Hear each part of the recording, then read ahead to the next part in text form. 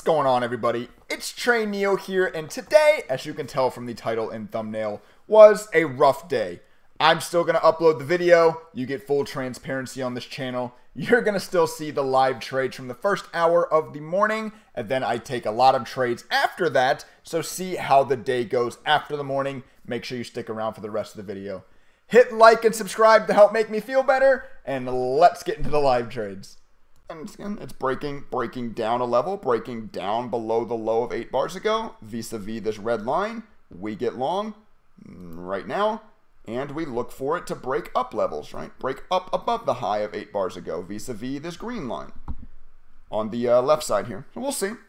Immediately down 20 bucks and immediately rolled over on us, but we shall see. The RSI, I have 2 RSIs now, by the way, because we did add an RSI for stop loss. Wait, what? We did add a stop loss for shorts. I said that all wrong. But that stop loss involves a different RSI length, so there's going to be 2 RSIs now. The stop loss on the long is still this top one. So the RSI is currently at 58. So there's actually, if SPY wants to dump here, there's a lot of room for us to get dumped into. But we'll see. We'll see what happens, right? Trade the system as you're supposed to. You're in the ALVR halts. I mean, it's its first halt to the upside, right? Yeah, you're in a good spot. It doesn't mean it's fun being stuck in halts, but typically being stuck in that first up halt is bullish, right? So nothing to be worried about, I think.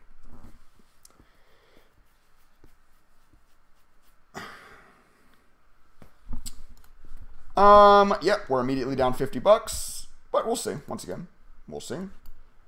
We don't sell. Well, I was going to say we don't panic sell at lows. We will if the RSI gets low enough. But the RSI, once again, the RSI is still at 57. So if SPY wants to really roll here, this will be a big red trade for the system and for, obviously, us. Let's put this on today so that we can compare against today's P&L.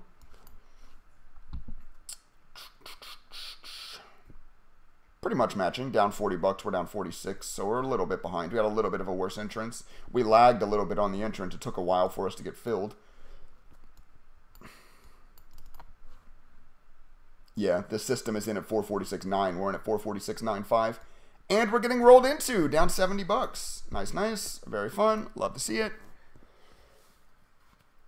Is this the classic gap up, and then is it going to run down and come close this gap now to the downside? It could. It could. But we trade the proven system as we're supposed to and see what happens. Once again, as I always say, this is the easy part of trading. This is the part where I don't have to make decisions. I trade like I'm supposed to. If it loses, it loses. If it wins, it wins. Yeah. We know it wins over the long haul, and that's the part that matters, right? I feel like I always... I feel like this is like my coping mechanism. I feel like I always say that when I'm down.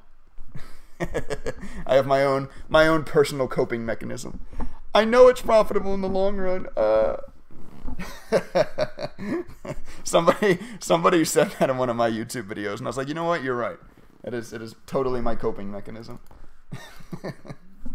Ow. 82 bucks down.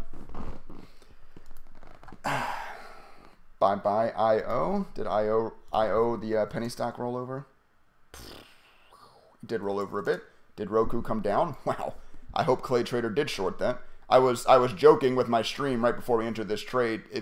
If you guys don't follow Clay Trader on YouTube, you should. He's a great trader. But I said this looks like, right here, I said this looks like a Clay Trader short setup. And there you go. Hopefully he did short it. He's up over 3 points now. A stock gap down and had a big bullish run. That's the kind of stuff. That's the kind of stuff he likes to short. What's the chart again? I guess you don't have it on laptop. Wait, what do you mean? What do you mean? What's the chart again? What chart? Huh? What? Who? When? Where? Why? We are down. Here it comes. Wait. Hold on. Oh, we were already there earlier. Way, $100 red. Woo! Fun, fun. Wow, Roblox. What is Roblox doing? I would imagine it's dying with SPY. Holy guacamole. I guess Roblox had earnings too. How's Netflix doing after their earnings? Still pushing lows? Yeah. SPY is still getting crushed. Okay, this was a fun trade, yeah. Just get long and nothing but red candles. Okay, chat, today we're going to buy when SPY breaks down levels. Oh, it kept breaking down. Oh, shoot. I tweeted this the other day, right? Trading isn't about, for me, once again, this is my opinion, obviously. Trading isn't about finding the exact bottom and finding the exact top, right? It's about putting yourself in the right situation to make money. When I'm buying dips on SPY, sometimes they keep dipping. This is an obvious situation. It kept freaking dipping. But I'm still putting myself in the right situation. You keep putting yourself in the right situation, over time that plays out, right? It doesn't mean you're always going to buy the bottom, right? Obviously, you could buy a dip and it could keep dipping like this. But I still put myself in the right situation, right? Didn't chase up here, still bought the dip. This time it happened to keep dipping. We're also not that far from getting stopped out now. The RSI is at 42. If that RSI closes below 40, we get stopped out. So let us see. There's 20 seconds left in this bar. Wow, these are like big red bars. These are like accelerant red bars too. Aggressive. This is an aggressive drop here on SPY. 150 bucks down. Ooh, this is going to be close to closing below the 40 RSI. 40.3. Just closed above it. Okay, so we did not get stopped out on that minute bar, but we're now very close. Pretty much any red, if this bar closes red at all, we're getting stopped out of this trade. Protect ourselves from the major downside flush with this stop loss, right? Although, I mean, we did already lose 150 bucks, but this was one of those scenarios where the RSI happened to be high. I wonder if trying to implement that could be a thing. Like, don't buy if RSI is over 60. But I don't think that would be profitable over time. I think a lot of money is made when the RSI is high, scalping these moves like this, right? It would save us from dumps like this, but once again, you can't create a system around what happens sometimes, right? If you create a system around what happens sometimes, you're going to lose money in the macro because you're going to be losing money on what normally happens. You're going to be missing out, right? 7 seconds. Ooh, we are right at the 40 RSI again. Is this going to close below? It did not. Okay. It just barely did not close below the 40 RSI, so we're still in the trade. Remember, if this gets below, if any close below the 40 RSI, we obviously sell, but then we buy again any close back over the 40 RSI. So it's just a way to protect us from larger flushes, but we will get back in this if it starts its move back up. So we'll see. We'll see. Macro news: China Defense Minister says Taiwan is part of China. Oh, did that just come out, Hogan? Is that why we're dumping off like this? China-Taiwan news? Is that what happened? I don't know. SPY doesn't really have like news volume. Usually on like, oh my gosh, news, you see volume spikes, but not always. When did that drop, Hogan? What time did that drop? If that news dropped at 9:40, then that does explain the dump. Yeah. When maybe we happen to get caught in a macro news dump here, which is a shame, but with like anything in the stock market can happen, right? Anything can happen. PayPal dumping too. PayPal's at 96. Did PayPal have earnings? Or is it just, wow, jeez Louise. PayPal has been getting crushed for a long time. Continuing to get crushed. I mean, those, dude, we talked about it. We talked about it before. Well, not necessarily before. The dump was, like, starting to happen. But we talked about months ago all those payment processing. Even, like, oh my gosh, Trey, PayPal is down 20% from high. Should I buy it? We went and looked. Dude, their valuations were still through the roof. Like, they have super high valuation metrics, those payment processing. Square, PayPal, Visa, all of them did. It's not that surprising that they're getting crushed. Okay, it looks like we are getting stopped out of this candle. We are down $190 in this trade. Very fun. This is close to our largest single losing trade ever. Let me pull up Trader View. I think we've had a $200 loser. Oh, I already have Trader View open. Detailed. No, that was our largest single trade loss. Woo! Our largest single trade loss before this was 178 bucks. That is our largest single trade loss. But here it comes. It looks like this bar is about to close RSI over 40. It is, so we are long at 445.37. We are back in. Once again, we are much more protected. Pretty much any red in this candle, and we're getting right back out. It's much safer if you want to play the algorithm in a much safer manner. If you're not comfortable catching these big losers, then only take the longs when the RSI is down here around 40, right? Because now, well, I mean, it's not that this candle can't get super dumpy, I guess, but, you know, we're much more protected to the downside, right? When we're buying RSI at 42 instead of when we bought this one at, what, 65? You know, we're much more protected now, so if you're like, wow, Trey, dude, I don't want to trade your system because that's scary. Like, I don't want to get caught in dumps like that. Then don't take trades when the RSI is at 65.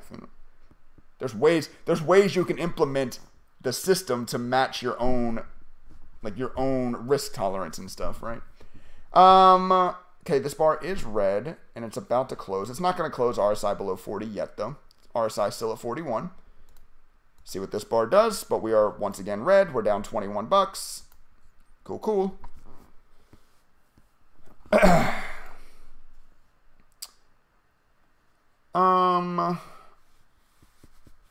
I'm in 100 shares short from the open. Congrats. Congrats. On SPY. Congrats. This is not my system. Once again. I mean, maybe you have a proven system that you know that makes money over time, but I'm not unhappy with being... Okay. I'm not stoked to be down $200, but I'm not like I'm still taking trades that I know are profitable in the long run, right? It's not like, once again, you can't worry about what can happen sometimes.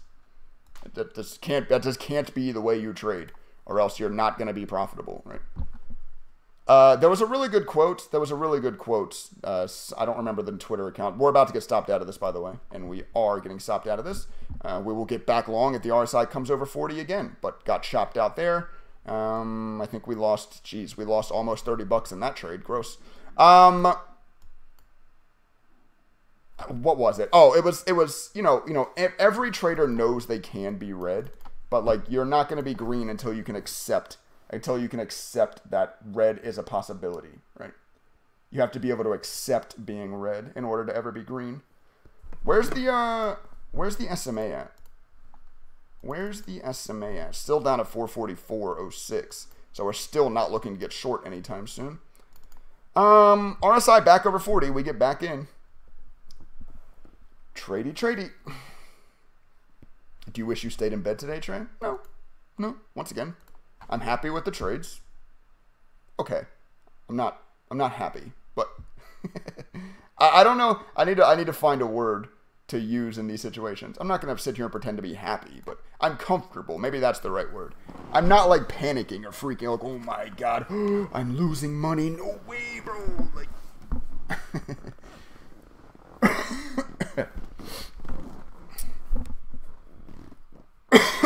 not bothered. Yeah, exactly. I don't want to use the word happy because I'm not going to sit here and pretend to be like, oh, oh, somebody let me know if Netflix ever decides to bounce. How did that? I really do hope. I wish. Did anybody clip that, by the way, when I said that this looks like a Clay Trader short? Because if he did, his video will come out shortly. If he did short that, I'm going to say that I called it. And good for him. He likes that play. He kind of likes, and I do too, but I don't have it tested. Maybe that's something I should test. But kind of the micro. I'm back long, by the way. We're back. This bar did close over the 40 RSI, so we're back long. The system is trying to catch the bounce here. Pretty much, once again, any red in this candle, and we're out. But yeah, that Roku short that I was talking about, it's the large move, like a micro move that reverses the larger macro move, right? So you can play the micro move. Like you could short this because of the large macro short into the micro strength, right? I do like moves like that. And I know Clay Trader trades them. Okay, RSI is now below 40. Just going to continue getting chopped around here. Let's see. 20 seconds left in this bar. Looks like the RSI might close below 40 again. Wow. Cool. We're going to go 0 for 3 quickly this morning, or what? Or what? Does look like we are. And we're out. Cool. Very close. Oh, now it's not so close. It's starting to rip. Okay, we are long here at 444.89. Obviously, that bar closed RSI over 40.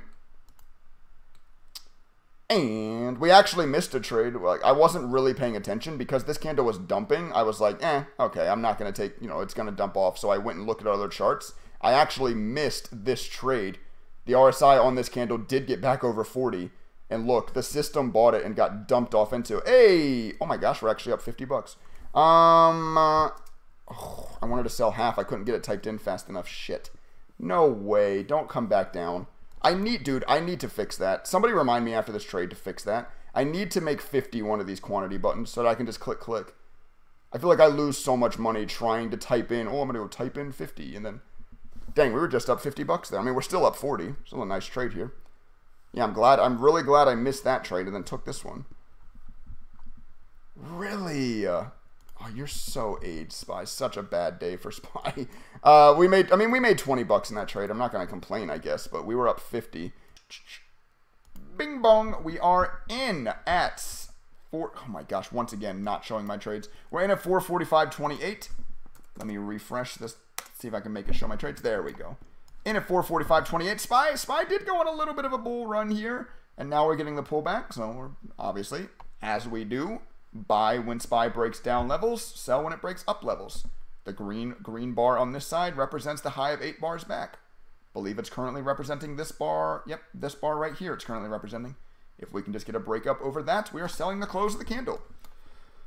Or if it breaks down, where you are going to lose money again because the RSI is currently at 50. So this actually, once again, has room to flush. If this wants to flush on us, it has downside room again. We're not really that close to being stopped out again. So it's not as bad as it was up here when we took that $190, $200 loss, whatever it was, when the RSI was at 65. But here we go. Don't be pessimistic, Trey. Positive expectancy. We are, this is now a sell candle. Ooh, okay. This is a sell candle. We're up $37 in this trade. I'm selling half here. This is a really nice push. I'm happy to sell half here. Look, we're only down 140 on the day now. That's actually not that bad. I mean, it's still not great, but it's actually not that bad.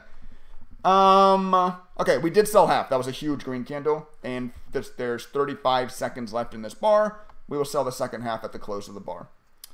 Nice. Okay. So actually, we took 3 green trades in a row to end the day here. Obviously, the red trades were much bigger. That can happen. We know that can happen in this system. When you get caught in a red trade, it can be much bigger than the green trades. But we are going to wrap up with 3 green trades in a row, and now we're, once again, only down now 150 bucks. Glad I sold half where I did. But yeah, I mean, we were down, what? At worst, we were down like 220, I think. So, not a bad little recovery here. Not a bad little recovery here. And we're out. Nice. We are down 151 on the day. Okay, so that ends the recording of the first hour of the day. And this is going to sound insane. I just looked back at the editing. At the end of the first hour of the day this morning, we were down 151.67. Now, let me pull up SPY to see where we ended up closing the day. Well, it's 2 p.m. right now, but we are now down 151.66. Literally, when was the last trade you all saw? I believe it was this one. It was this one right here, I think, was the last trade you all saw. Look at all the trades I've taken since then just to end up making 1 extra penny from where we closed the first hour of the day. It was a whirlwind today. We were all over the place. Let's go ahead and pull over the trader view chart now so you can see that. Let's go to the journal first. You can see, look, so this is where I ended the morning. This was the first hour of the day, that last trade you saw that ticked us up to 151, being down 151. We took a little winner after that. Yeah, yippee. Maybe we can get back to break even on the day. And then we started getting worked. We actually went down more than we were at lows this morning. We were down over 250, just about $300. We were down about 280 here. And then luckily we were able to fight our way back to 1 penny off where we were after that first hour of the day. So that's a pretty funny little coincidence there, but it was a roller coaster of a ride to get to it. So let's go ahead and go to the 60 days so you can see the full chart. Obviously, once again, full transparency on this channel. I don't hide and not post the videos when I have red days like this. It's not fun. It's not as fun to post these videos, but we're still here, still doing it. And as you can tell, we're going over the stats. I show you my real equity curve. We're still trending in the right direction. The last couple of weeks have been kind of like meh, choppy sideways, and maybe even a little bit down now. But I mean, that just is what it is. We know this can happen in our back testing. We know this can happen sometimes, but we're still trending in the right direction. Still looking good over the last 60 trading days. I want to show you guys just this month as well. This month has been kind of meh, right? These last couple of weeks have kind of been the slow, but we are still up. The month of April, I just started this filter from the month of April. We're still up 220 bucks this month, so nothing fantastic. And there is what, 1, 2, 3, 4, 5, 6, 7 trading days left in the month of April, so maybe we'll be able to pull out something decent, but at least we are still green for the month. Let's clear this filter. Let's go back to only looking at the trades the algorithm takes, and then let's go to the detailed if you guys want to look at any of these statistics. Once again, full transparency, show you guys all this stuff at the end of every live day trading recap that we upload every single day on this channel, even on red days like today. So hopefully you all can appreciate that. Since we started trading the algorithm, still up $1,100 since February 28th, which was the first day we started trading this algorithm. Hopefully you enjoyed it. Hopefully, you enjoy the transparency and all that. If you do, please hit the like button. It really does help. If you're new around here, want to follow along, learn about the strategy, follow along as we create new strategies, make sure you hit that red subscribe button down below. With that being said, I'm going to go ahead and sign out of this video. I will catch you all in the next one.